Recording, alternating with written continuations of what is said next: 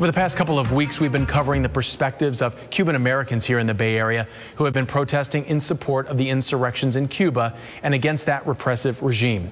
But this evening, ABC Action News in-depth reporter Anthony Hill is digging deeper into the long and complicated history between the United States and Cuba and the conditions that have led thousands of Cubans to finally revolt. On July 11th, major anti-government protests break out across Cuba.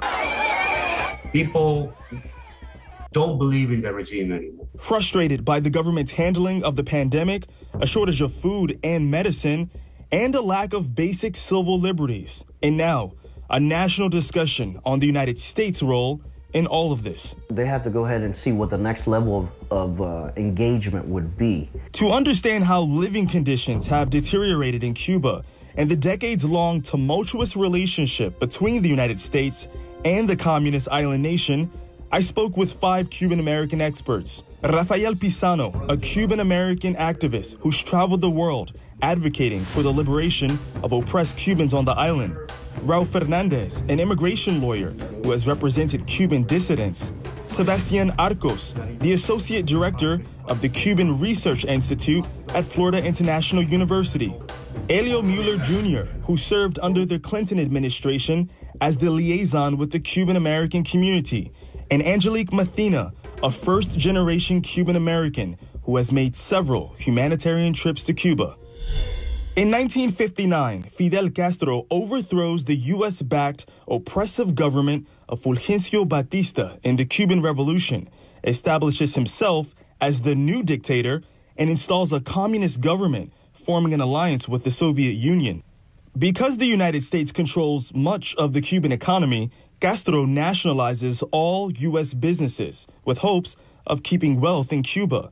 In response, the United States places an economic embargo against the island nation in 1962, essentially prohibiting U.S. companies from trading with Cuba. But it wasn't until 1996 that Congress made the embargo law. So we were very, very enthusiastic about the possibilities of what the embargo could do at that time. The economic embargo continues to be a controversial topic. Just last week, the UN General Assembly voted for the 29th time for the U.S. to end the embargo, but only Congress has the power to do that. Opponents say the embargo negatively impacts Cuban citizens because it prevents them from accessing necessities that could ease life there. While people who support the embargo argue it sends a stern message of disapproval to Havana. For many, life in Cuba is hard, and for decades, the United States has accepted Cuban dissidents with open arms. But with the U.S. no longer allowing Cubans who make it onto U.S. soil to stay in the country, it's forcing people who disagree with the oppressive government there to take to the streets. There's no release valve. People are in Cuba. If these young people are conjuring a future, it's no longer a future somewhere else. They have to invent a future in Cuba. And they have realized that the only way they can invent a future in Cuba is without this regime. This whole independent uprising of people in cities across the country without a unified leader was all because they started posting about it via social media.